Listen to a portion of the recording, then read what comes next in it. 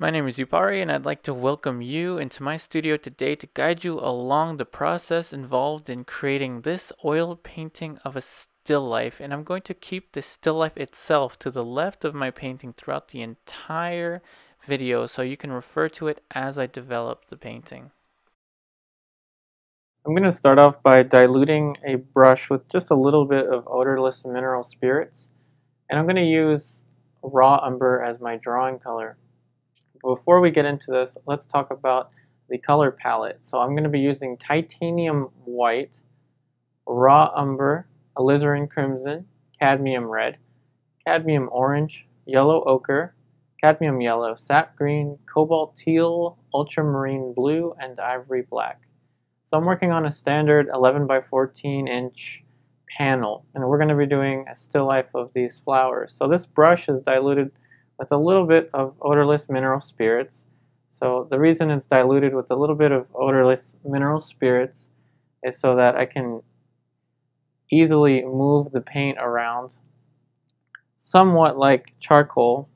Now sometimes I'll apply a thin wash of odorless mineral spirits so that the brush can move even more freely, but this time I just decided to just put the brush in a little mineral spirits and then start to draw. And so I'm going to start off with some basic proportions. I'm just thinking of the placement of the still life. So if this is my lowest point of that little jug, and this is the highest point. Now I could do a sight size. So this would be an example of a sight size technique. So you hold the brush like this, and then you match it onto here. Or you can use a horizontal if you want to directly get the proportions using sight size. But I want to make the jug a little bit larger than it appears to me, so I won't be using sight size per se. So this is somewhat the proportion of the jug, or the vase, or whatever you want to call it. So here's the top of the flower mass.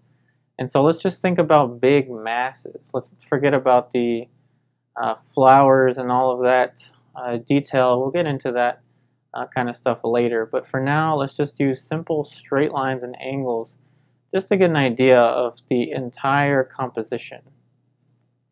So I think it's important to, especially with a still life, to consider the composition fairly early on, and maybe in the first few minutes or so, just have brush marks indicating the entire design of the picture, just abstract shapes. And so what I mean by abstract shapes is this is just a basic rectangular shape, and this is just a basic circular looking shape. And then I chose to put the flower, the still life with the flowers a little bit lower on the panel. I didn't want to center it, and I didn't want it to be too high up. So I chose to put it a little bit lower. So if this is about where I want the entire placement to be, let's think about the center line of the still life. So it's going to be important to have a center line for the still life object that you're painting. This would be a nice time to have a T-square if you have access to a T-square. But I don't have a T-square handy, so I'm just going to kind of eyeball this vertical line. I'm using the edge of the panel to give me some type of vertical line. And the next thing you're going to want with a still life object such as this is to figure out the outside shape. So if this is going to be an axis, kind of like with a portrait. So this is going to be a little axis telling me the peak of convexity for this curve. Peak of convexity being the highest point of the curve. So I think it's about here. This is the highest point. It's not exactly a sphere. So its highest point is about here. And let's construct curves using straight lines and angles. Now I don't know if this is perfectly centered yet. But just by eye, I'm just kind of loosely sketching in the proportions. So here's a little angle here. And then the bottom of the vase, we can just use these little kind of straight line, just little geometric chops kind of like a sculptor would do if they were going to sculpt this out of clay. They would probably use just simple straight lines and angles, simple straight chops. So here's the bottom of the vase. Now the bottom of the curve is somewhat here, but I'm kind of exaggerating it. And it is covered with the fabric. So let's just keep the sketch rather loose in the beginning. Now it's going to be important to focus on the light and shadow shapes. And so very early on I'm going to make some indications for the shadow shape, the entire shadow pattern. So we have something coming about like this, making an angle in this kind of direction. So this shadow here is being casted by this flower mass. Very simple and very abstract. See the shadow pattern that's being casted from that leaf. Let's see, so this angle cuts into here, and the jug, so let's use some straight lines and angles. So it's cutting in somewhat like that. So that's why there's an angle here to the shadow, because this is curving around. Something like that. So let's go ahead and just mass in the shadow now. So it helps to have a value. So this is going to be just a simple light and shadow block in. So here's the corner of the little curve here. Here's another corner. And it's alright if the drawing is even a little bit off or a lot. We're going to come back in with paint and further correct the drawing.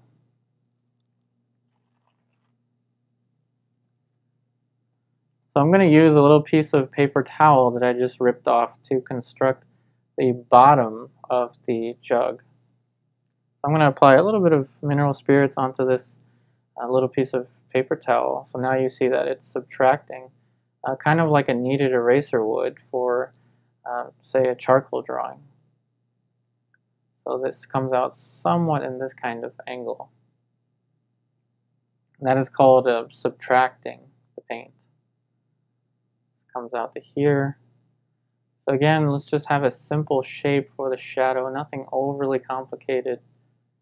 Now let's get into the flowers. Now we're going to use the subtractive method to draw out the flowers. So I'm going to use a brush and apply just the raw umber. I'm going to add a little bit of mineral spirits to it. Not a lot, just a tad bit, maybe 2% mineral spirits.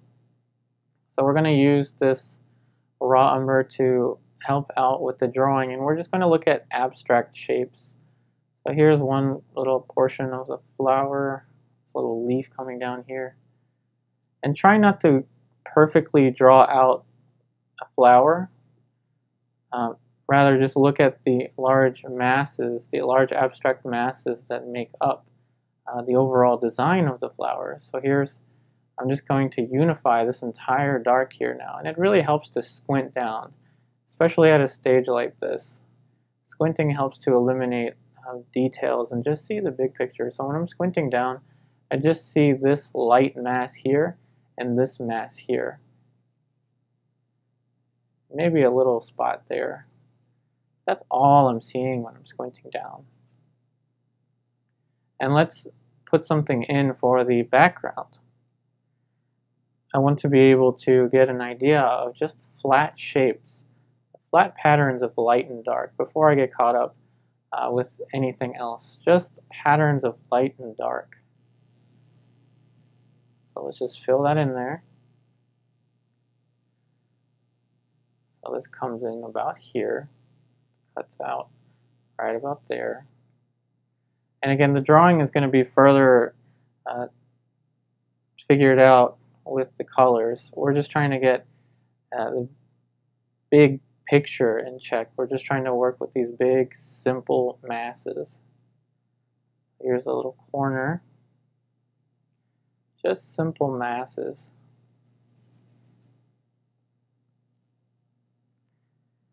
And make sure to stand back or to sit back and see what the entire picture looks like at a distance. And that's really what you want to read You want it to read at its best from a distance.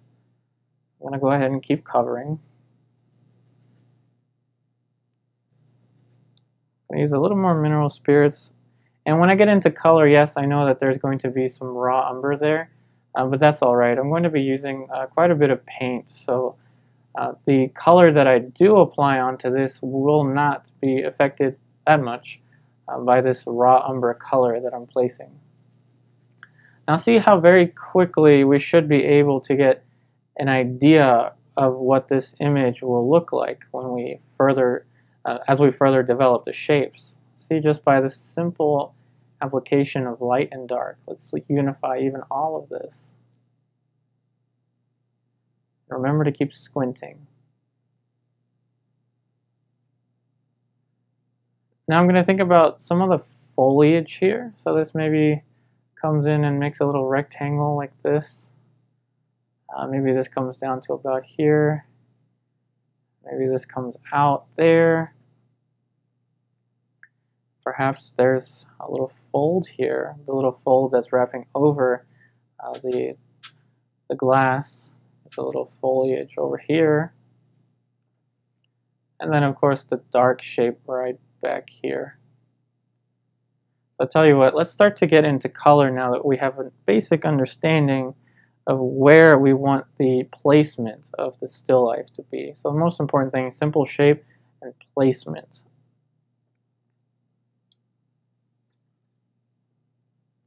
So I'm switching to a different brush now, and I'm going to use a combination of a little bit of cadmium yellow, a tad bit of sap green, and maybe a little bit of raw umber.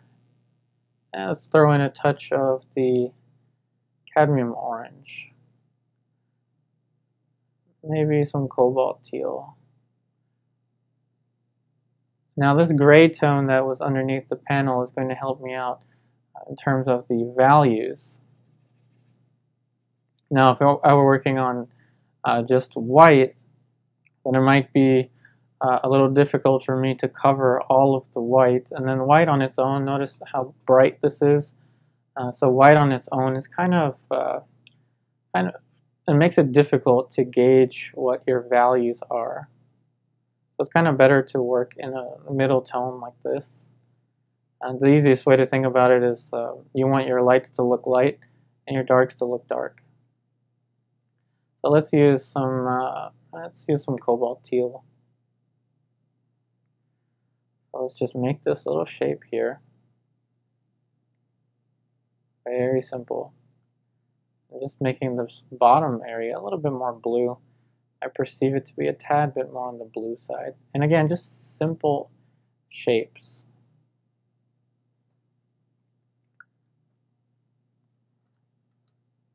So now switching to a different brush, I'm going to get a color now for the cast shadow of this still life object. So I'm going to use Ultramarine Blue, Raw Umber, a little bit of Alizarin Crimson, and maybe some more Cobalt Teal, still kind of squinting down to get an idea of the way that the values will work.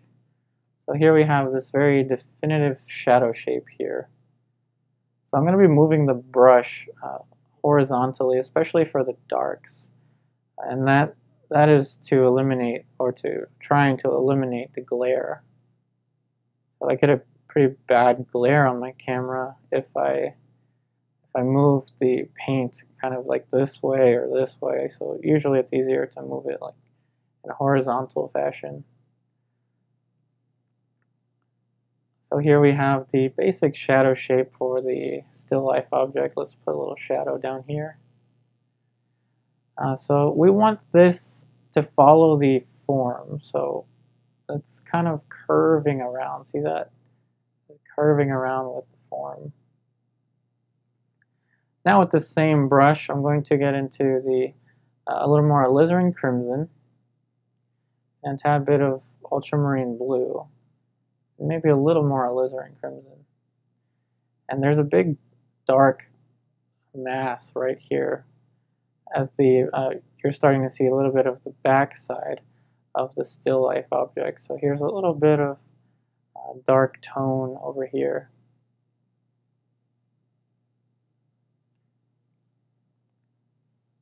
Now I'm going to clean off the brush just a little bit with my odorless mineral spirits. Now I'm going to switch to a different brush. And I'm going to start to paint in a value for the background. So let's think about, let's use a little bit of ultramarine blue, a touch of alizarin crimson, a nice little velvety purple, but I don't want it to be too purple, so I'm going to add ivory black. Now I don't want it to be too black, so I'm going to add a little bit of raw umber. So raw umber is a nice color to add into ivory black, just to make sure that you don't get straight black. Anything that's straight black will tend to jump out at you. And even though in the camera it may seem that all of this is blacked out, I assure you that it's not. So here we have a little corner now. I notice the direction of the brush stroke kind of may be creating a glare, not entirely sure. So here I'm going to start off with the corners. So here we have the corner of the still life object. And now let's just fill this in.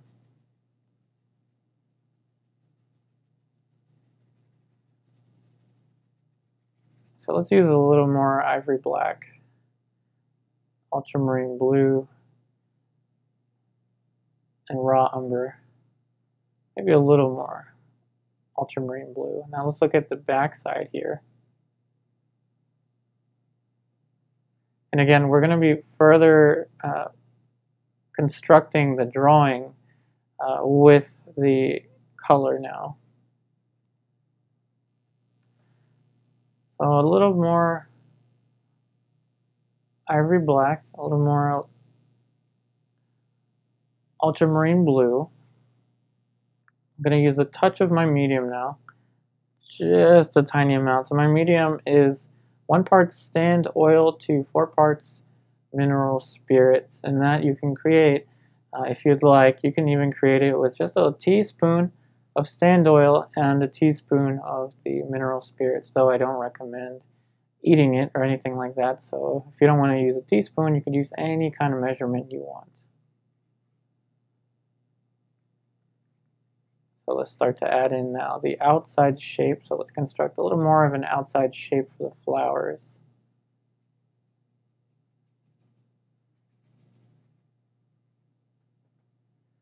And this comes out maybe about here, not entirely sure.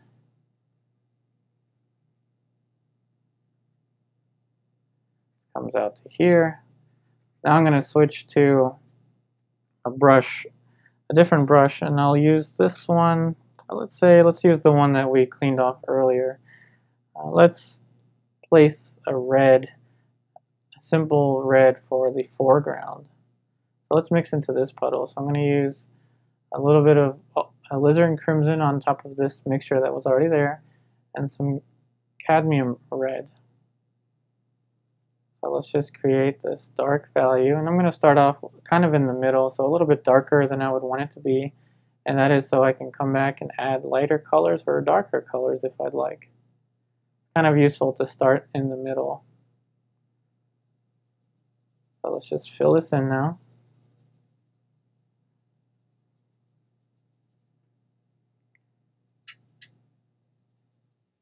And already I see that this area needs to be a little bit darker. So let's go back to the alizarin crimson. So let's just use alizarin crimson and ivory black. Just these two for now. See if we can get this, this value to work. So now I'm going to clean off the brush again. I'm going to get a combination of greens now for this mass here. So I'm really squinting down to see what these masses look like.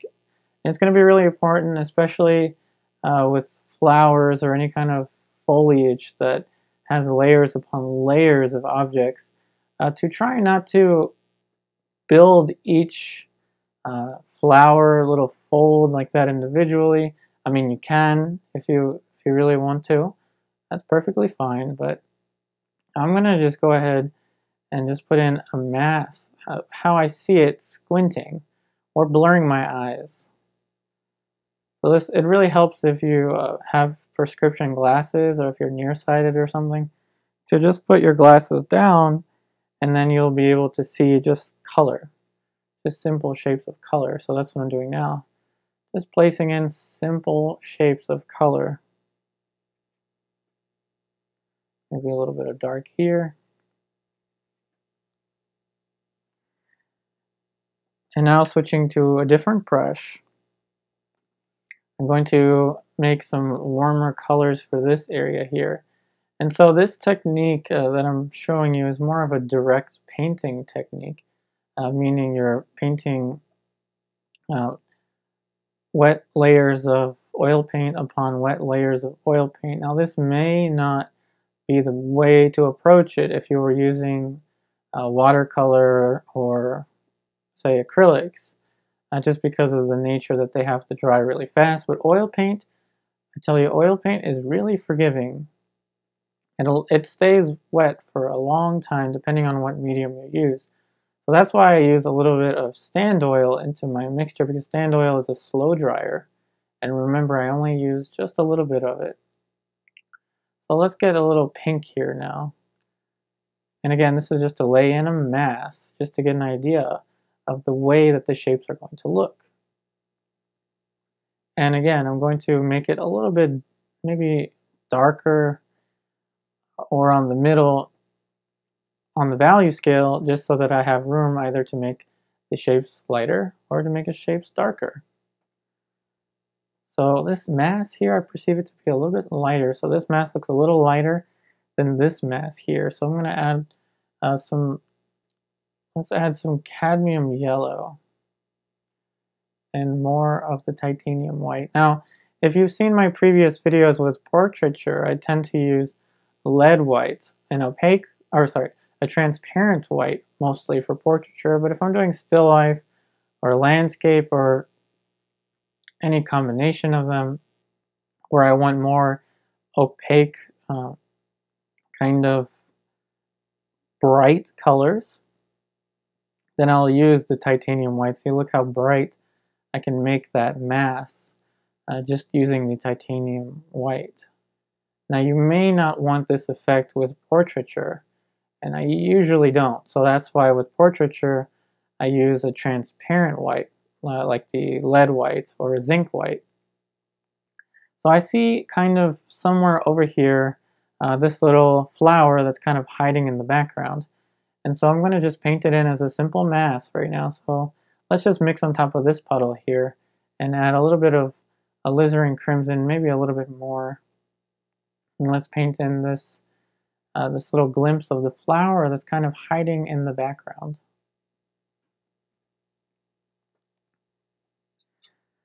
Now I'm going to go and build some information into this mass. So I'm going to switch back to the brush that I was using to start off blocking in the color, and now I'm going to go ahead and start to render.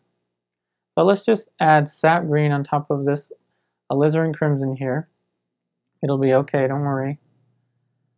So we're going to be using the alizarin crimson with the sap green to make kind of a rich and dark color, but maybe we'll add a little bit of cadmium orange, why not? So I'm thinking of this dark light, so let's just paint very direct here. So brush stroke per brush stroke, so a little mark here. I'm trying to create the dark light, and the dark light is this value here just as the light starts to reach the shadow. So this is dark light. So this is the area just as we start to approach the shadow. And now that is existing here, but it kind of looks like it's existing here, but this is more of just a little penumbra right here. So it's kind of like, if you notice the shadow from my brush onto here, or even notice the shadow on my finger, you're going to see maybe some little glimpses of maybe a secondary light source here. I don't know if you can see that, but that's what's going on here. That's what's going on right there. So there's a little bit of a penumbra here.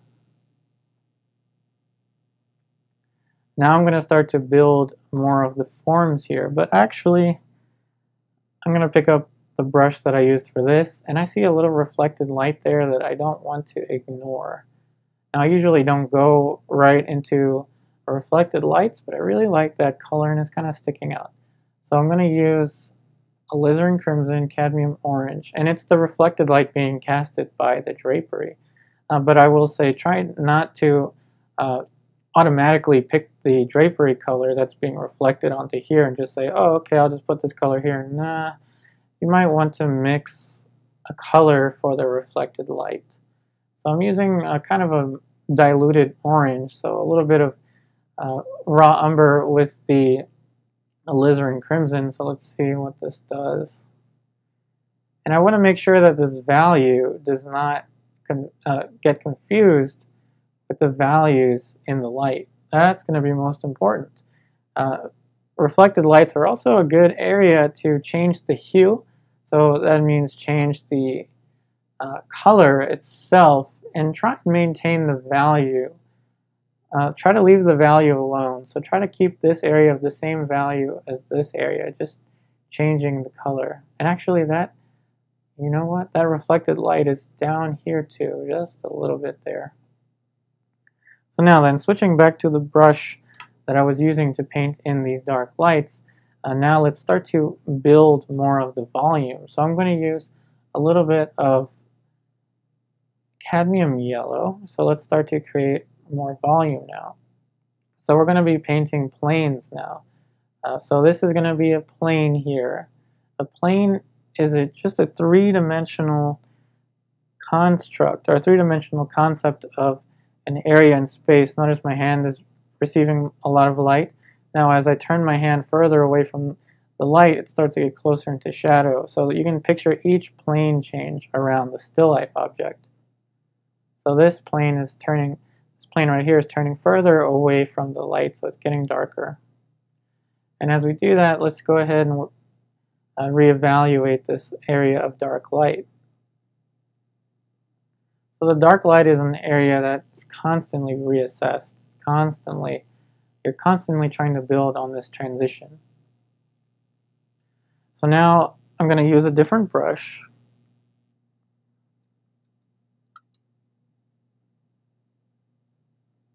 I'm going to use the brush that I painted the background color with. And I'm going to paint in this plane here now. So a little bit of the Cobalt Teal, Titanium White. And again, I should have mentioned earlier, if you want to know exactly which materials that I'm using, which oil paints, the brands and all of that, that information will be typed in the description box below. So just look down at the bottom and scroll down and you'll see the oil paints that I'm using, the brushes that I'm using, as well as the panel. So there's a little light here. So I perceive it to be a little bit more on the bluish side. This right here looks a little bit more on the bluish side to me. Now up here, I'm going to try and squint down, and by squinting I see that this area here, this whole plane, is lighter than this plane. Just trying to further sculpt out this shape. So I see that maybe this plane is lighter than that plane. So I'm going to take that into consideration now as I start to build some more of the planes there. So I'm going to use a little bit of yellow ochre, and let's get into this area of the paint. So I'm going to take a little bit of the paint off of here and mix right here. So let's see. Now I'm going to make a mark. I'm going to stand back or sit back. And that's about right. Maybe it's a little cooler, so I'm going to add a little more cobalt teal into the mixture, a little more titanium white. I'm mindful of this relationship here, maintaining the colors close to one another on my palette so that I can compare them directly on my palette before I put them on the panel. Alright, so that looks looks about right. So this value is almost as close as this one, but it's a little darker. So now I'm going to let this value, I'm going to use a little bit of the paint that was already placed on there to create a darker value right there. So this, though you can't see it, this edge is getting darker as it's turning away from the light. So I know that conceptually the object is going to be darker near the edges as it turns away from the light. Conceptually, I have that in my head. Optically, that's very hard to see. So sometimes you have to paint a little bit of what you know into the still life and figurative or portrait or landscape. So now I'm going to utilize the layer that was already on the surface now to act kind of as a middle tone. See that? So I'm kind of like letting the brush strokes create the turn of the form for me. So now at this stage it should be appearing to become three-dimensional. So this is the time now where we start to create something that looks three-dimensional. So let's push it even further now, bouncing back and forth between these two shapes. So I'm going to use a little bit of titanium white. So we're going to push it. We're going to push the form a little bit more now. Notice how this is a lot lighter than this. And so I'm going to use a little bit of cobalt teal. So I'm going to leave that be. So I'm going to say that might go there. So I'm going to go ahead and mix the same color that was on the brush, but with a little bit of cobalt teal. And I'm going to squint down even at the palette to see if this is lighter. And I want that relationship to hold even if this is just a hair lighter. So here's this lighter area here. And it's over here too. Now then, I'm going to go and use this puddle here. And with a little less pressure, I'm going to start patting down on it. Starting from this corner here. So I'm going to start patting it. You can call it blending if you'd like. So this is how we're going to create a very smooth transition of values. See that? Just patting away to create more of a volume. Letting some of the brush strokes show. Now then, I see a little bit of reflection even here, a little warmth there, so I'm going to add some cadmium orange to this mixture. And the cadmium orange is going to go about here. Now I don't want the value to change so much, so I'm going to take some of this off, and I'm going to apply some of this paint that was already on the palette. So I'm going to squint at the picture and at the still life object, and side by side I'm bouncing my eyes side by side. So this is a little bit warmer here. Now I see a little bit of blue reflecting in there. So I'm going to use Ultramarine Blue and a little bit of Cobalt Teal. I see a tad bit of blue here. So some of this is reflecting onto this. Some of this form is reflecting onto this form. And that reflection is going on even in the shadow. So I'm going to change to a different brush here. So let's see what's on this brush. So this is about fine. So I'm going to use a little bit of Cobalt Teal, some Ultramarine Blue. Well, let's let this reflection continue onto there. Making sure that this is still darker than this, because this is in light. This is in light. This is not. Now I'm going to add a little bit of the smaller shapes existing on this jug. So there's a little shape here. So I'm going to use a size 1 round brush. And I'm going to just take some of this color off the palette. And I see a little shape here. Now you really want to squint down at a time like this and try to take down only the most essential bits of information. So this is getting a little bit of a dark value here. And this is actually, at least from my vantage point, it's coming all the way towards the edge. This little shape here. Now I'm going to switch to, I'm going to get some of the blue off of here because I'm seeing some blue reflected onto there, or whatever that is, those things that look like wings.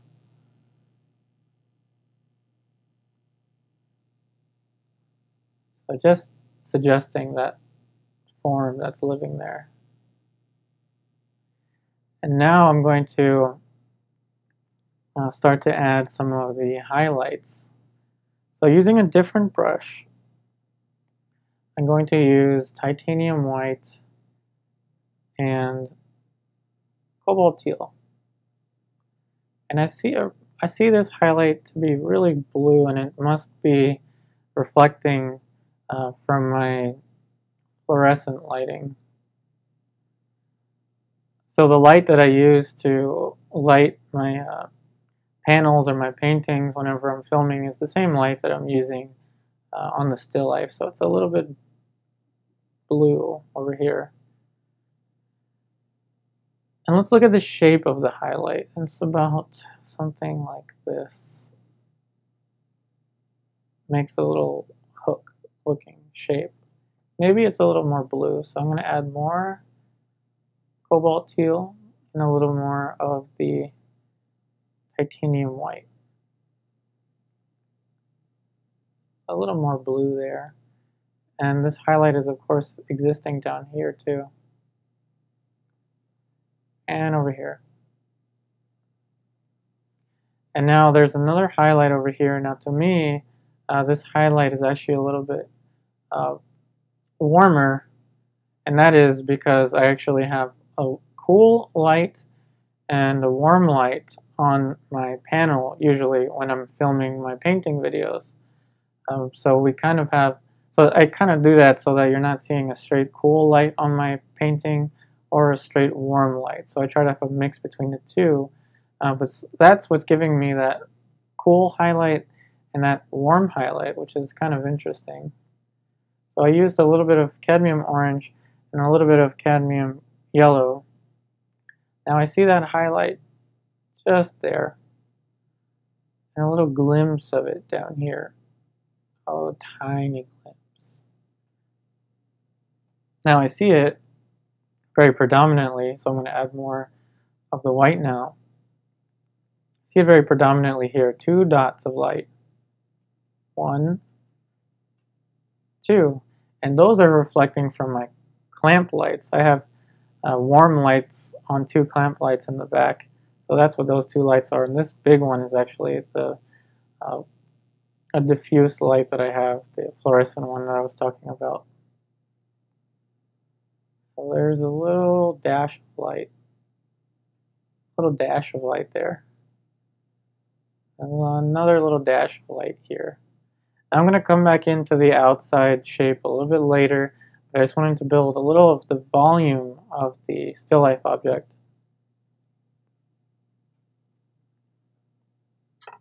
Now I'm going to go ahead and add some more of the red on the drapery.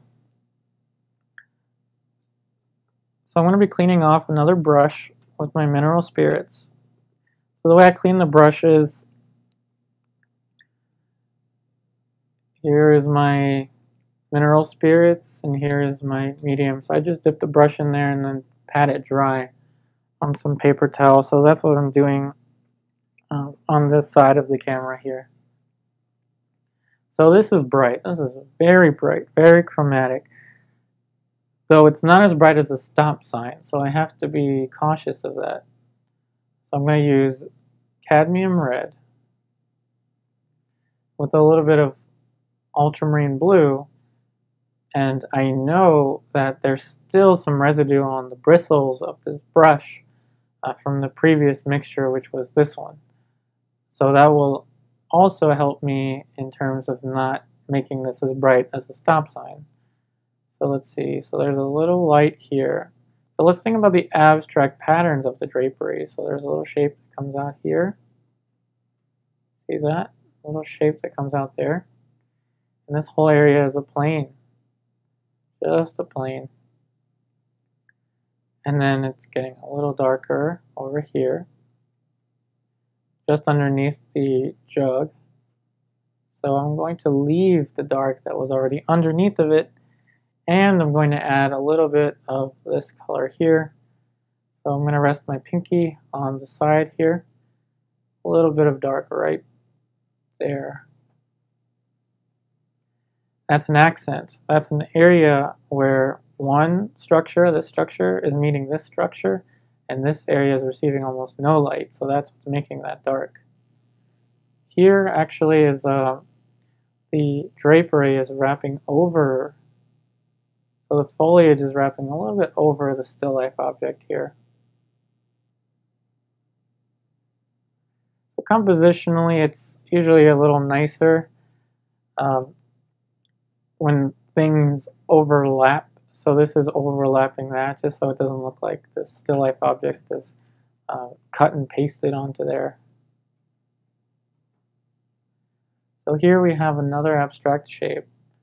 So I'm going to just be using cadmium red, knowing that it's going to mix with these shapes. And that's going to help me not make an overly saturated color. So the alizarin crimson. Let's try and get this shape here. This cuts into there.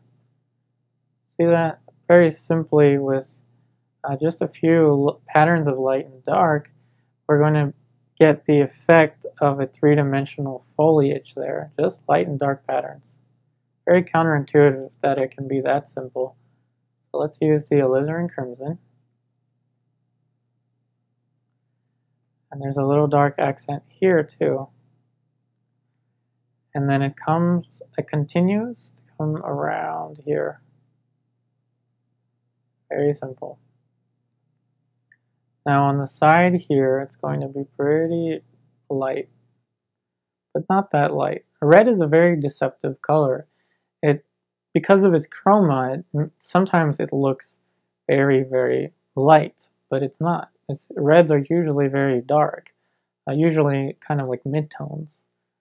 And just optically, they look like very bright values or very bright colors to us, but they're usually not. And I tell you what, if you want to make an area of red lighter, such as this area, it's usually a good idea to go into cadmium orange. So orange is kind of like a light red, because if you add white to these reds here, you're going to get a pink. And that, if you want that pink, that's fine. You want to add pink, but I don't really see pink. I see a lot of reds here. So let's add this light here that's jutting out. This little bit of light here. And I'm really squinting down and just looking at the big picture here. I'm not trying to copy down exactly what I see, but rather interpreting what's in front of me. There's a little bit of traces of red down here. And it gets darker down there, so let's use a little alizarin crimson. A little alizarin crimson here.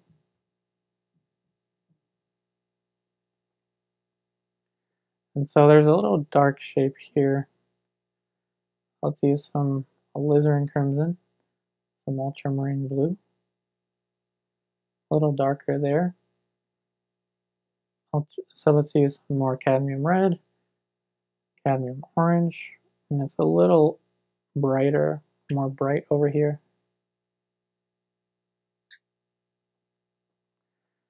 Let's continue to paint this foliage in here.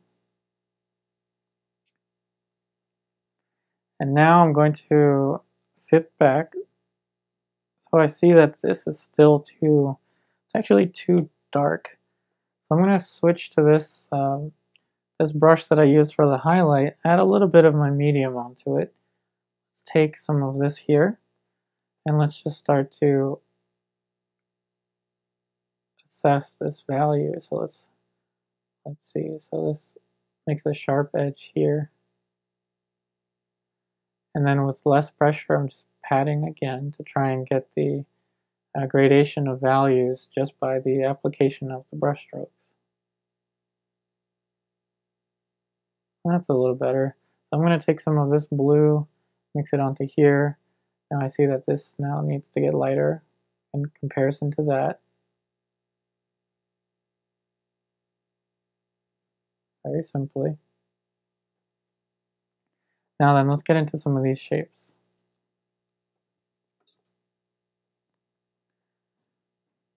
So I'm going to start off with the colors of the leaves. So I'm going to use Sap Green, so let's mix onto here. Sap Green, Ultramarine Blue. Let's get some of the dark accents for the leaves now.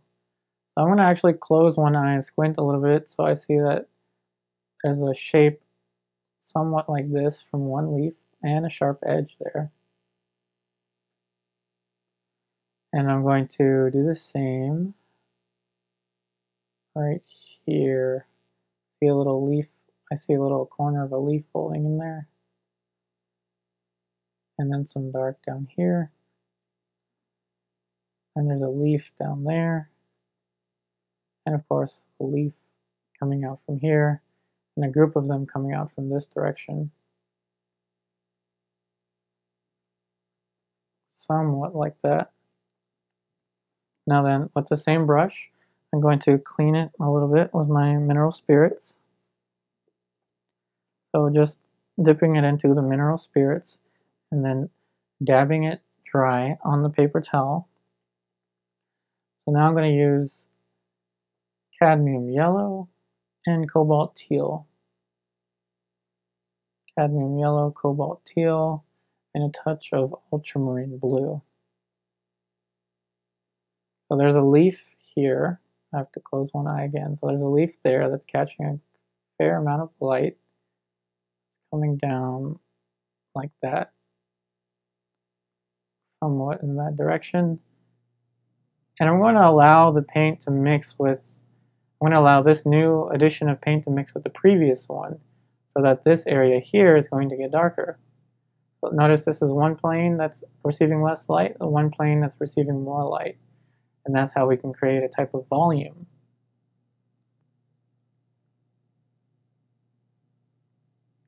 I'm going to do the same thing again, so I'm going to add Cobalt Teal, Cadmium Yellow, some more Cobalt Teal, and a little bit of Ultramarine Blue. I'm going to squint down. I'm trying to pick out, so I'm sitting back, I'm leaning back, trying to see the most useful bit of information here. And it's this leaf here, but I still want the background to be a little bit darker right there.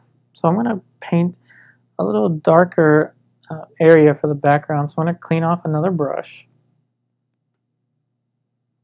Let's try and get that value. So I'm going to use the Ivory Black, mix into this area right here. So let's just utilize the paint that's already on here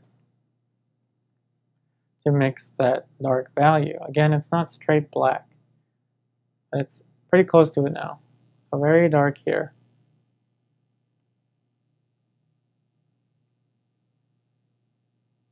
So I'm going to, when I get into the flower, this is going to overlap with the dark, so it's going to be very useful for me to have this dark value down now. Let's look at the outside edge, cuts in like that. Again, I'm letting some of the brush strokes show just for fun. So let's fill in this dark now.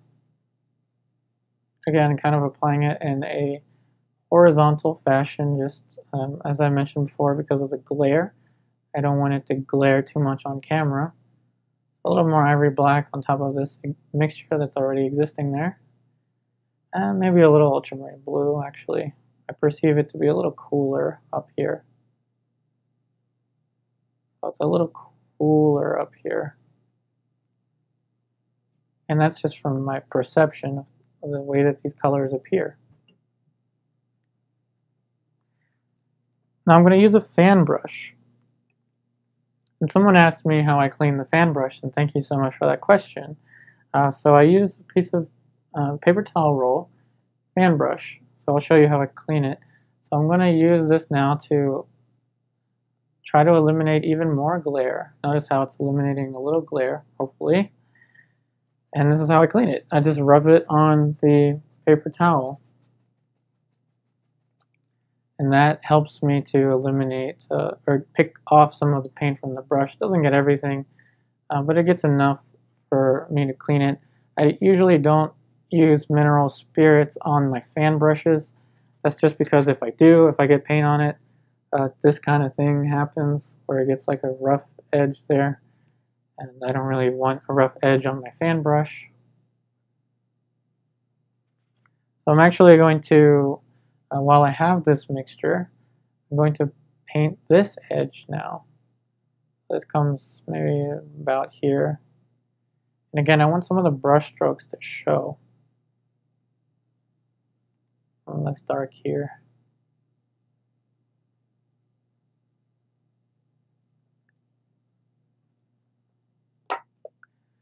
Now then, let's go back to that mixture that I had, and this might be too bright, too light in color, and too high in saturation for that. So I'm going to go ahead and add more ultramarine blue into that mixture. Let's see, it comes to about here now, this shape. With a single brush stroke. So this is single brush stroke time. More pressure, less pressure, a little more pressure there. Single brush stroke time. So let's add some cadmium yellow now. And I see some light, just a glimpse of light there. Don't want too much. So let's go ahead and add the sap green, a little bit of ultramarine blue, and I don't want it to be this saturated, so let's take some of this off of that area. Why not? Just use what's already on the palette. So let's see, squinting down, there's a shape right about here. Single brush stroke time. It's a little more wobbly over here. So something like that. And there's a little leaf over here somewhere. Barely noticeable. Now then, I'm going to see, I'm squinting now, seeing what's missing in this picture in terms of the big shapes. Right here, there's a dark that I need. So with the background brush, I'm just going to take what's already on here, and let's paint in this little dark shape here.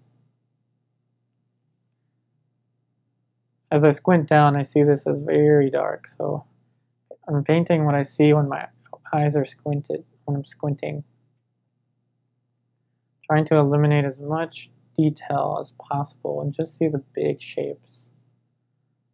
Again, even though my canvas is cutting this corner, I do know that this is going to be a little darker over here.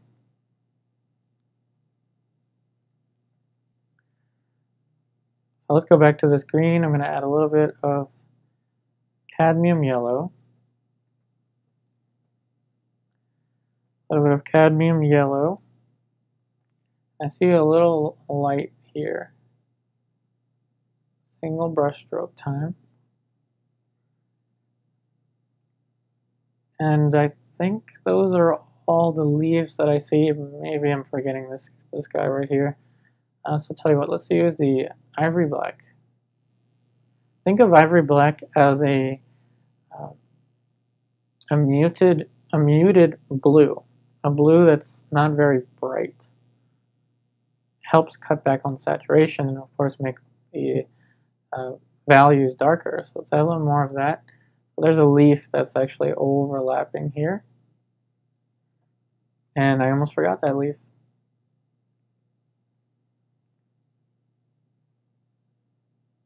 Somewhat over there. Now the background color. Let's see. Back to the ivory black. Ultramarine blue. There's still a little dark here that I'm missing. Now then, let's get into some of the information into the flowers. So I'm actually going to use the brush that I used for the information into the reds here, and I'm going to start to add some of the halftones of the flower mass. So we're really going to construct this with paint, a very painterly fashion. So pretty much just sap green, and I think I used alizarin crimson on top of these colors, squinting down, and I'm going to paint what I see when I'm squinting down, and I'm sitting back, pretty far back, and let's see, I see some half-tones, or let's just say I see some shadows. I should have mentioned, I'm going to start with the shadows right about here. I see some shadow masses. Ultramarine blue, or sorry, I'm using alizarin crimson. And let's use a little bit of ultramarine blue. I see shadow masses right there.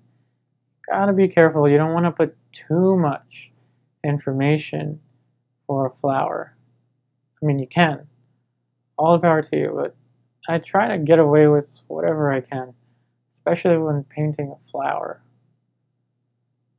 A little bit of shadow here now. Very abstract, just squinting down, looking at what's in front of me and trying to put down only the most essential information. So a little bit more alizarin crimson and some ultramarine blue, and we have this just a little darker. So I'm going to go back to the fan brush, clean it off a little bit, try to cut back on some of the glare. Now let's look at the surrounding shapes. So let's try to think of the shapes. A little shadow here. And so actually this area is a little darker than this area. So these shadows might be a little different. So I have to sit back and squint. So they are a little different. So I'm going to add some cadmium yellow into this mixture here. And I'm going to try as much as I can to paint what I see when I'm squinting. So I see a little shape here. So let's just think about shapes. Now this whole scene here can be very complicated. Look at all these little shapes, all these little ridges and valleys. So let's simplify it. So I'm squinting down, just simplifying what I see in front of me. I see a little shape right here. Just look at the shapes. That might be too red. I guess some of the paint that was in the bottom was there, but that's all good because there's actually some pink there that I haven't perceived yet. And there's maybe some touches of pink, so very light shadow here. Tell you what, so there's a very light shadow here, and that is because there's, see that? That's because some of the light coming from my my light fixtures is actually going through this area. So it's creating a shadow that is very light in value. So see this little shape here? Now then, I'm going to squint down again. Maybe a little bit of this green. And there's maybe a little ripple over here. Gotta be careful not to put too much in right away. You really want to see the big picture. Alright, so there's a little more light over here. Sorry, this is a little bit darker there. Squinting down, and I see some light shapes here that I'm missing. So I'm going to use the this brush that I guess I used for this area. Clean it off a little bit. Again, with the mineral spirits, just the mineral spirits. I use the mineral spirits to clean the brush, and I use my medium with the stand oil to make the paint more fluid. That's how I use my mediums. Alright, so a little bit of, I perceive that to be a little cooler now, so a little bit of cobalt teal into this mixture. So let's just mix right on top of these mixtures. So it's a little cooler, so a little cobalt teal onto these colors. And mixing on top of those colors is actually helping me to create a more complex mixture. So see, there's a little sharp edge right there. And then I really got to squint down because this is a very complicated array of shapes. So I see this shape here, squinting down. So remember this leaf I put here? There's a little light right there, almost right in front of the leaf. And I really have to squint down again to see how I can simplify this. So I'm going to go back to the other brush, add a little bit more of the cadmium red, and I'm going to add a little bit of ultramarine blue, some titanium white.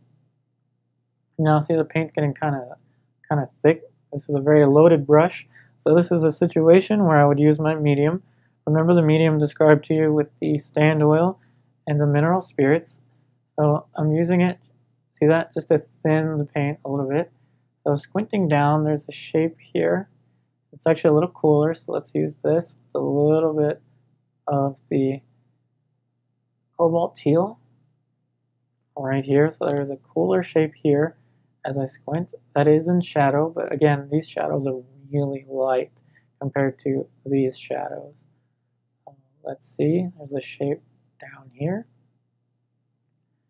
And a little more light.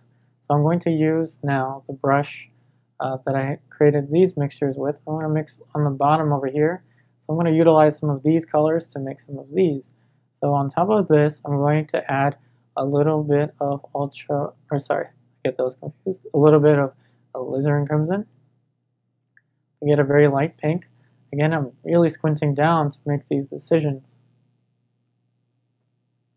Squinting is essential, especially for this. And I know that kind of might not be good for your eyesight. So if you don't want to squint down, then just stand really far back. Stand really far back, or sit really far back. So now I see some light pinks here. Some touches of light pink. Very simple. And even more pink, so I'll add some more cadmium red. So if you really want a nice pink, cadmium red and titanium white will do the trick. So a little more pink, even more cadmium red. A little more pink right about there. Single brush strokes. Now let's add some of the shapes that exist into that area. So I'm switching brush now to this one. So this mixture that's already on the brush might be good for these areas. No, it's not. Alright, so I'm going to use some of the mixture that's on this area of the palette. And I'm going to add a little bit of raw umber and some cadmium orange. So this value right here is pretty dark. Maybe the darkest dark for the flowers, except for this area, but pretty dark. Again, it's not as dark as this. So it's a dark and it's a warm value, and I perceive this to be a little more on the orangey side. That's why I'm using the cadmium orange. And as I sit back, I still kind of think that this is going to need to get lighter, so I'll come back into that in a little bit. So a little more cadmium orange there.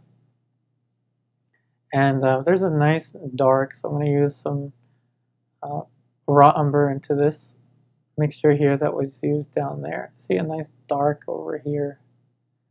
And might need to use a different brush, so I'm going to use the size 1 round brush here. Take some of this.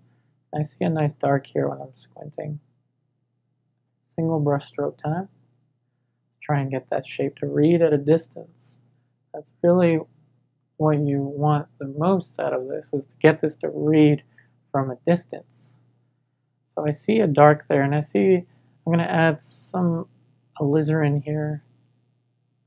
So I'm going to utilize the paint that's already on the surface here. So very cautiously, I'm going to create a little foliage here. See that? And when I say cautiously, I mean I don't want to add anything that I don't need for it to read at a distance.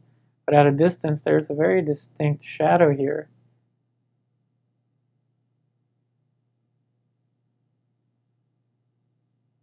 something like that. Very distinct shadow there. A very distinct shadow here.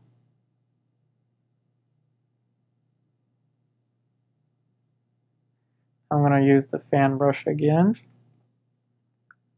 Clean it off with the paper towel.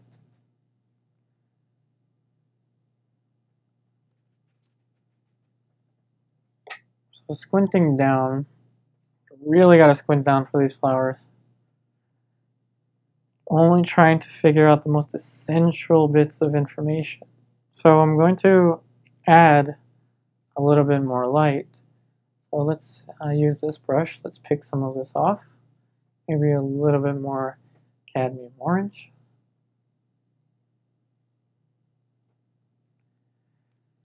Right here, there's some light here that needs to be described. Single brush stroke time. I'm going to clean off the brush now. A little bit of the mineral spirits. Alright, back to this mixture here. I'm going to use a little bit more paint because the mineral spirits did thin the brush a little bit, and the reason I cleaned it was because it touched this color in the background, which is a nice effect, but I didn't want that color to trail into this area now. So again, squinting down, trying to get the most essential bits of information, the light mass here and there. So that is pretty much describing to me at a distance what is going on with the foliage here, that there's some area catching light here, not so much light here, and shadow there. Now that I see a little more light here, so I'm going to go ahead and do that. So I'm going to switch to the brush that I was using before, just pick some of this off, and I see just a little more light here.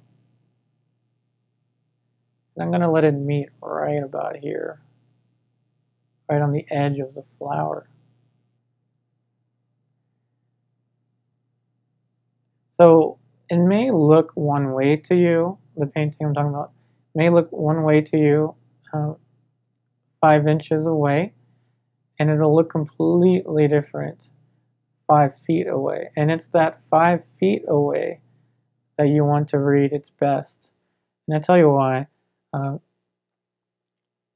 In a museum, if you're walking by in a museum and you see a painting, you're probably going to see it as you're walking past it, and you're probably going to see it 5 feet away, or 10 feet away even. And that's why, that's that first impression that the painting gives you, and that's that impression that you want to be the strongest. Now, another way to look at it is a thumbnail, and this is going to be really important to someone like me. I want the thumbnail, so just a small image of this at a distance, to read its best. So now I actually see some reflection from this area being picked up right here. So I'm going to use the alizarin on top of this mixture here. And this mixture here is going to help me cut back on the saturation, but I still think this is too light. I'm going to add some more ultramarine blue. Sorry, I mix them up all the time. A little more alizarin crimson. And so let's see what this mixture will do. Get that reflection to read. And that seems to be working out. So now I'm going to switch to this little size 1 round brush. I'm going to go ahead and put in this dark line that I see here. And that dark line is just on the jug, just barely, you can barely see it. Somewhat like that. And so there's some little traces of information there. So squinting down, what's the most essential thing I see there? Probably that this leaf needs to get bigger, but we'll get to that. So maybe a little touch of light here, and a touch of light there. So one thing you want to watch out for is the symmetry. So you really, especially in nature, things are very asymmetrical, and that adds a lot of elegance. So this brush stroke, I don't want to mimic it in this area. So this one is at an angle coming this way, and this one's going to be at a different angle and a little bit larger. So watch out for the symmetry that can happen there. Now switching back to the brush that I used for the leaves, I'm going to go ahead and let's mix over here. So I'm going to use the Cobalt Teal and the Cadmium Yellow, a little bit of Ultramarine Blue, and let's see, maybe more Ultramarine Blue. And this leaf is actually a little bigger. Single brush stroke time. I'm going to spin the brush here. Not single brush stroke time. That little blue, trace of blue there might be distracting. I'm just going to pat it, smoothen it out. And I'm going to use, again, the paint that's already on the surface now to create, actually this is bigger. Now I'm going to use the paint that's on here to make this little area of the leaf that is darker, just by letting it mix with what's already on here. And I'll even put in a little dark behind it. A little dark here. And I'm going to sharpen that edge there at the same time.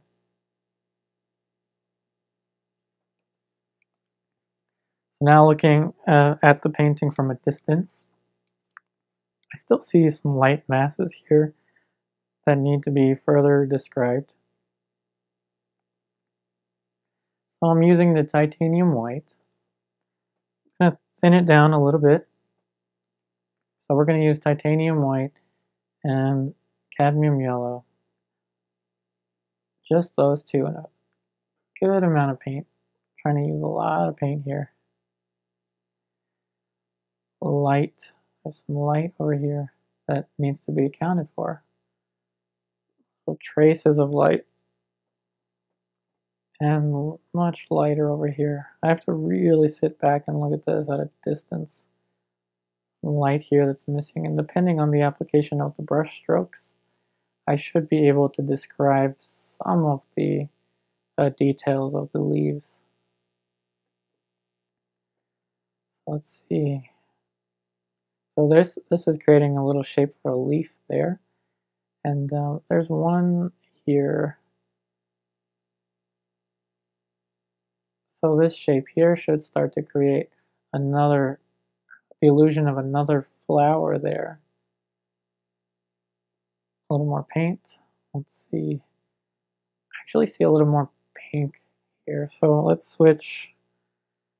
Actually, let's just use this brush. So let's add some of the cadmium red onto this mixture. And squinting down, I just see a little more pink. Actually, yeah, a little more pink there. And I'm really gotta squint down to see this. Try and see it as simply as I possibly can. Now I'm running out of brushes here, so I'm going to use the brush that I used for the drawing, that raw umber drawing in the beginning, and I'm going to add a little bit of alizarin crimson and some cobalt teal in this area here. There's just a little value there. Might need to be lighter. Let's pick some of this up. A little value there. So let's add a little bit more light and some cadmium orange. And it's a little lighter there. Again, I need to make it a little darker, so more alizarin crimson, a little more of the cobalt teal. So let's see, this dark here. That's about right. And while I have this, there are still, squinting down, there's still some shapes that can still be accounted for right in this area. So there's a little bit of warmth in here. So just a tad bit of warmth there. Don't need a lot. Now then, I see that now that I painted this a little bit lighter, I see that this can be a little more red. I'm going to clean off Another brush here with the mineral spirits. A little more mineral spirits. So let's reach back to the cadmium red. I'm going to use a lot of paint now. The cadmium red and the alizarin crimson. Cadmium red and alizarin crimson. Okay, so I'm going to sit pretty far back and I'm going to squint down, and yeah, there's a little light, a little more light here. Again, it's still not as bright as the red can go, but it's pretty bright. This needs to follow through over there. And less pressure will make it a little less dark, and that's how we're working with layers of wet paint upon layers of wet paint. I'll show you a little more cadmium red. Let's add some more, a brush stroke with a little more force here, and then less force down here, and even less force over here. See that? See how that's creating the kind of the illusion of the drapery kind of turning around? And I'm going to add even more alizarin crimson and use this area here of the palette, maybe a little more alizarin crimson, maybe a touch of cobalt teal. And there's still a shape here that needs to be accounted for. Try to make it a single brush stroke, so less pressure right here, more pressure right here. Just let it look like it's coming or going underneath of this. So let's paint right up to the edge of this, lose some of that edge, and let's come back in with the with this little brush, and let's vary the color just a little bit. So let's add a little more ultramarine blue. Let's vary this color a little bit. So I'm going to use my pinky to rest on the edge here. Let's vary this color a little bit.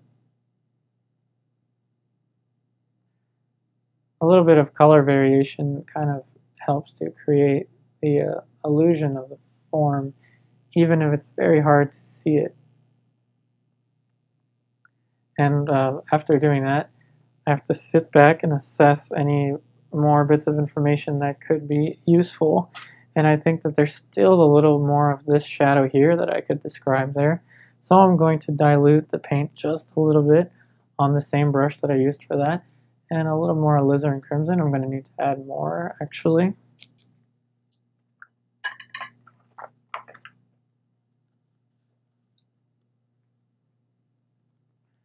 I'm adding a little more alizarin crimson to this palette.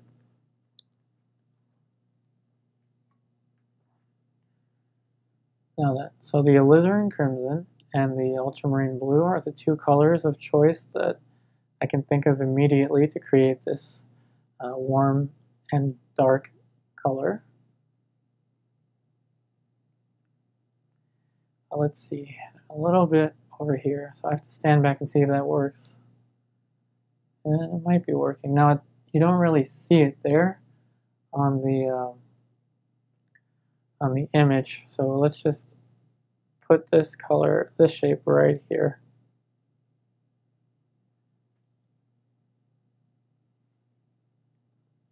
And this continues back here. A little more warmth there. Now I'm going to go back to the dark brush, this one here. I'm going to use this same mixture. Now remember I said that we would assess the outside shape here once we added the colors. So let's do that. So I really need to stand back and see how these curves work. Really want to make sure that this curve here matches with this curve here. And if it doesn't, it's not the end of the world. You can always come back in and assess the outside shape of a jug. This comes up a little bit like this. Just trying to make sure that they work. Another thing you can do, especially with symmetry, since this has to be symmetrical here, is to look at it through a mirror. I'm actually going to look at it through a mirror. And they're pretty close. It's so hard to tell, but it might be blatantly obvious in the camera, but they look close. I use the fan brush again. It's so hard to tell. I think maybe this comes up a little bit. Oh yeah, and we have this. I actually lost some of this shape, so I'm going to go back, let's say, to the brush that I used for the initial drawing. And let's get a little ivory black and some some alizarin crimson. Let's see, let's get this shape back. And it's actually a little more blue there. Where is that coming from? So I see, so let's use ultramarine blue and cobalt teal. It's actually a little bit of blue right there. Barely noticeable, but there's some blue there.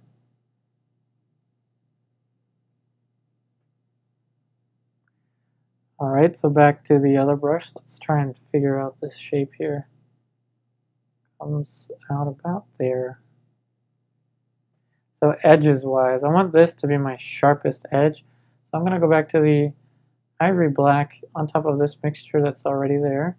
And let's just make sure that this shape is as sharp as it can be.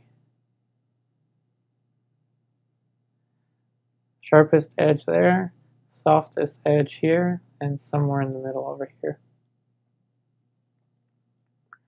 So I'll tell you what, I'm going to go ahead and fill in the rest of the side. So I'm going to use my other brush here, the one that had the dark mixtures initially. So let's go ahead and fill in the rest of this.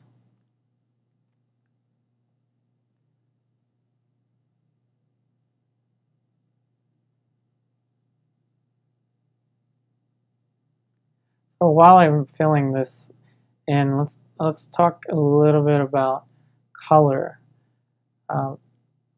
So you can look at colors optically, which is what I've been doing, just comparing one color to another color. You could color match, so if you want to take a leaf off of this, take a flower off of that petal of flower, put it on the palette, you could then mix the color directly and get probably exactly what you're seeing in front of you. But I don't like to do that. I try to look at one color in relation to another color, and I try to continue to work in that fashion where I'm relating colors to one another directly. So relating this color mass to this color mass, relating this color mass to this color mass. So that's how I approach color. And still life is a wonderful avenue to build on color. Still life can be very difficult, very complicated, just like a landscape. But if you can see just simple masses of color in relation to other simple masses of color, not unlike what the Impressionists did in the past, you can really get some beautiful color notes.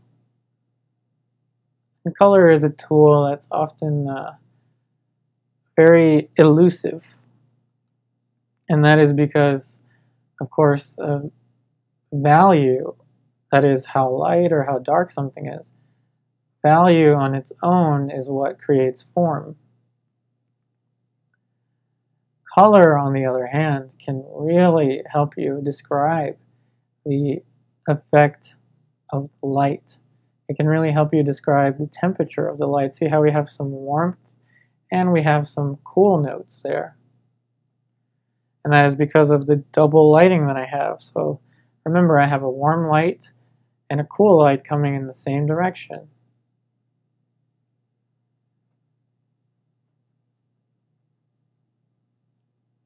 So that's how I perceive color. That's how I make color decisions. I'm almost running out of the ultramarine blue now. And another thing you can do with color is, now this might be kind of a shock, but you can make it up. And you have the freedom to do that. You have the freedom to make up a color change if you want to. Like I did in this area here, I threw a little more ultramarine blue there than need be, because I just wanted a little more ultramarine blue there. I just wanted it there. I can kind of see it. If I really push it, I can kind of see a bit of a cooler color there, but not really, not really. I just painted that in there because I just wanted it there, and I thought that having a little color variation there would help push the form. And the same thing just happened with the background. So there are some bits of ultramarine blue that I mentioned before that are showing in the background. And that was on purpose because I want a little bit of variety in the colors, especially in the background. So another thing I'm going to do that may be kind of counterintuitive is I'm going to create a little angle here. See this? A little angle here of the foliage, and I'm going to let this rhythm flow all the way down here. See that? A little rhythm here. Rhythm. I'm going to let this go all the way up here. So you can also look for rhythms in the still life or whichever object you're painting. And I don't see it. It's not there. I really am not seeing it. But I just kind of want something there to break the flatness of it. So you really don't have to paint exactly what you're looking at ever. Paint what is in your mind. Paint what you perceive in front of you.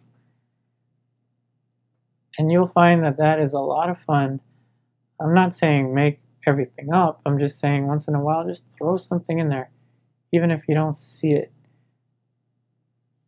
Throw something in there because you want to throw something in there.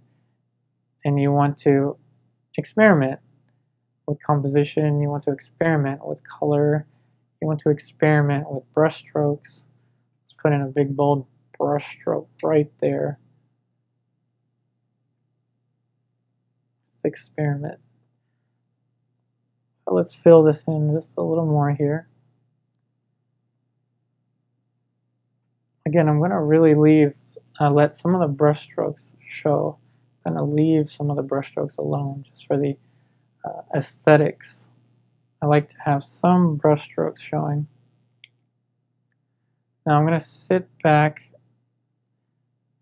I'm going to reassess now the entire picture now that everything is covered and that everything has a good deal of information in it. Now after sitting back and assessing the image, maybe this angle that I was talking about, maybe it just is too made up, so let's put that down. So it's a little better. Now squinting at it, there's still a little more reflected light here. So let's use the brush that we were using for the red, but not put the red directly in there. Let's go ahead and mix in this area of the palette.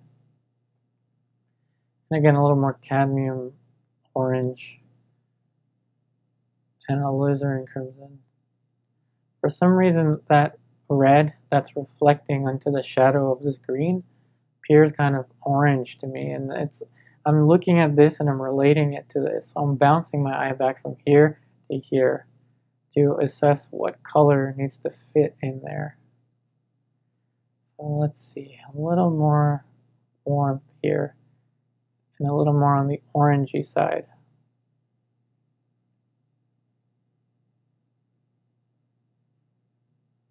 Now I have to squint and see if that value still holds. And I think it does.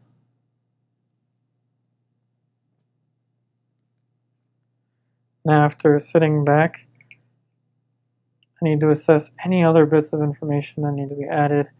Probably some information there, but I'm just going to leave this as a shape, just a simple shape. Take some of this and then just refine it just a little bit. Don't want to do too much. So with the same brush, I'm going to take some of the red here, mix it into some of this green, and just some little notes here. See that? Just simple little notes. So we're going to do some final adjustments here. So after taking a break, I came back and I see that I'm missing some of this shape here, and this flower needs to get a little bit bigger. So let's go ahead and make those changes. So let's use some of the Ivory Black, a little bit of Alizarin Crimson. So let's get some of this shape now. So this is actually a little bit further down like that. Comes up, maybe turns in like this, goes down, goes up again, curves inward, and turns like that. I'm going to make this curve in a little bit more like that, kind of mindful of the symmetry. So I have two little bumps here and one bump there. I don't want this to be symmetrical with this. I want some asymmetry to go on there. A little shape there. Squinting down, this might not be that tall. We'll cut back a little on this. And maybe this cuts in a little bit more over here. Like that. Okay, now squinting, looking, sitting back. See that there's a little more an angle here. I really have to squint and look back. I'm going to go back to the little small size 1 round. I'm going to come back in and get some of these shapes. Let's take some of this pink, a little light there. Some traces of light here. So now then, let's get into a little more of this shape. I'm going to clean off another brush. Again, just with the mineral spirits and dabbing it dry on the paper towel. So this is the brush that I use for this. So there's still some red, some little residue of red paint in here, but that's all right. So let's use a little bit of raw umber. And I want something that's dark yet a little bit warm, so raw umber. And let's use some cadmium red. And again, there's still some red left on the brush. So squinting down and sitting back, I'm really going to try and simplify this. So this comes further down like this. Makes a shape like that. Even further down. Maybe to about there. This goes up like this. Let's see. So this actually cuts in more. Makes a little shape like that. I'm going to add some of the warmth from this puddle here. Let's get some of this dark here that we see when we're squinting. So that dark there. Again, the challenge is really trying to simplify and only put in the most essential bits of information. I'm going to clean off another brush. So I'm going to want a light brush and a dark brush.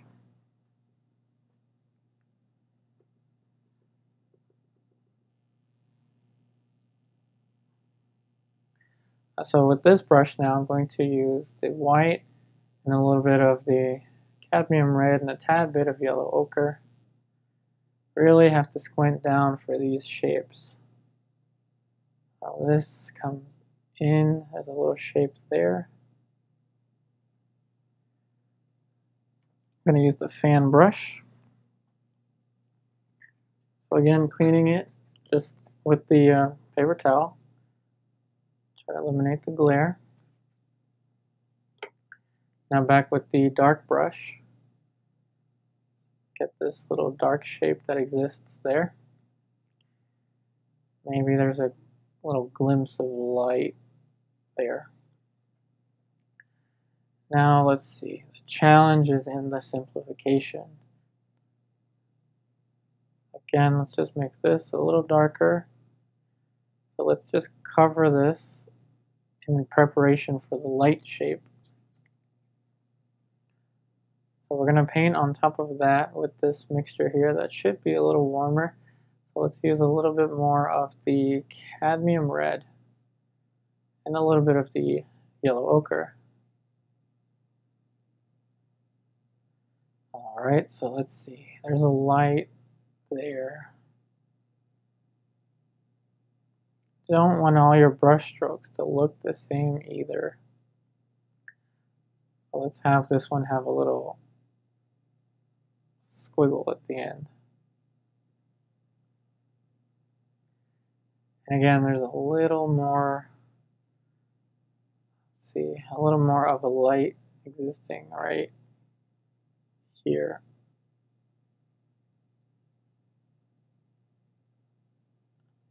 I'm going to go back to the shadow brush. There's a shadow right there. Fan brush again.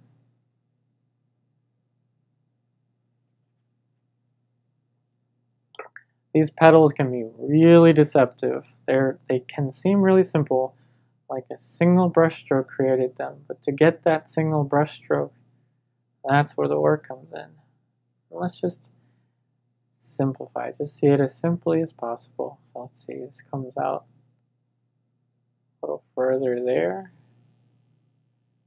I clean off the brush a little bit as it picked up some of the background color, which is alright.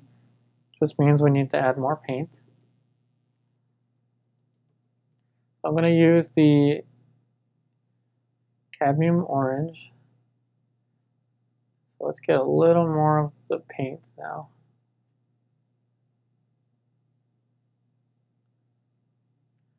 Let's get this color. It's lighter and it's a little warmer, so a little more cadmium red and cadmium orange to describe that shape. And still squinting down, I see possibly that I'm missing a little dark right here. Now the trick is to conceptualize. Paint a conceptualized rendition of the flower. Don't try to copy the flower. You can spend months trying to draw the outline of the flower, but what we'll read as a flower from a distance is really just the simple shape. A little dark there, and actually a little more cadmium red. See more of a dark shape maybe coming out from here. Paying attention to the shape. Flowers are very deceptive. And a little more cadmium orange now. I'm going to squint down as much as I can without destroying my eyesight. There's some warmth right here. Just a little more warmth.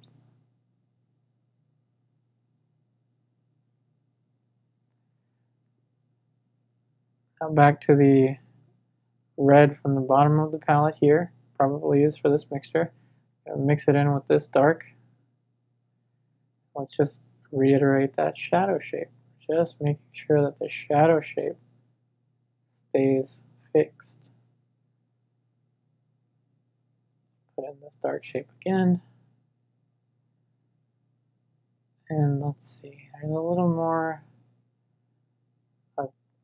dark right about here.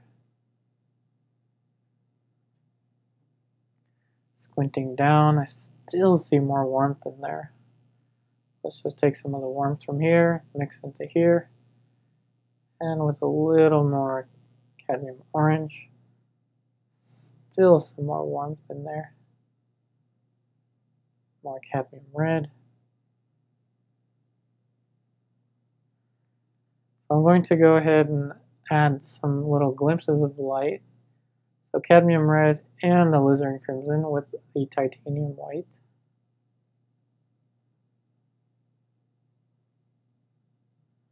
Still see some little traces of light there. Again, you really want to squint down for this, or at least blur your eyes. I'm going to blur my eyes. Blurring my eyes, I still see more pink there, so let's go ahead with the cadmium red on top of these colors. Add in that pink. And now with a touch more of the titanium white, I see a little, possibly a little more light emanating from here. Now sitting back, I see that there's a lighter shape here. Just a little light shape there. And here, that shape is still in question. So I'm going to switch back to this size 1 round brush. And I think it comes out a little further than I had it. So let's actually let it mix with the background. And I'm actually very thankful that I put in that ultramarine blue. It's mixing very nicely with this paint, this color that's on the brush.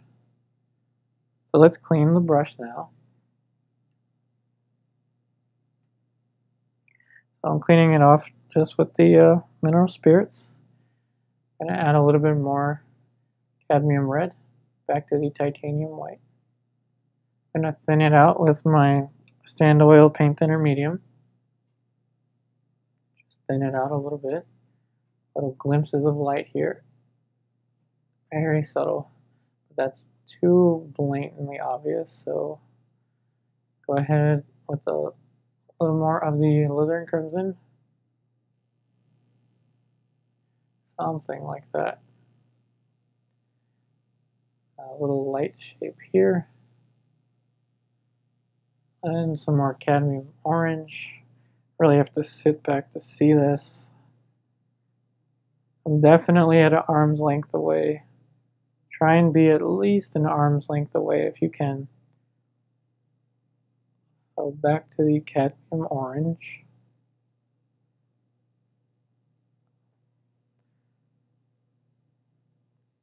And then with the same mixture, let's put in a little touch of light here.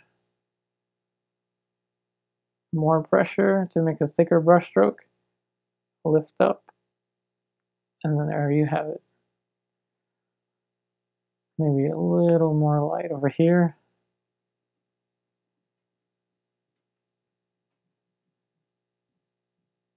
And I'm going to add a tad bit of the, let's add some of the cobalt teal into this area. And just some few little brush strokes here.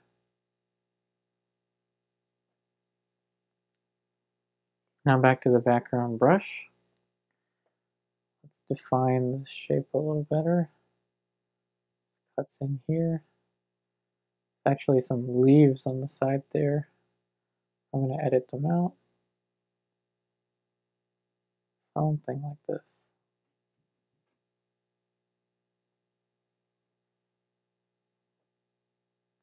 Now I see that there's just maybe too much light or just too much of a straight brush stroke there, so I kind of want it to be a little more diffuse, so I'm just going to add some more light here and over here.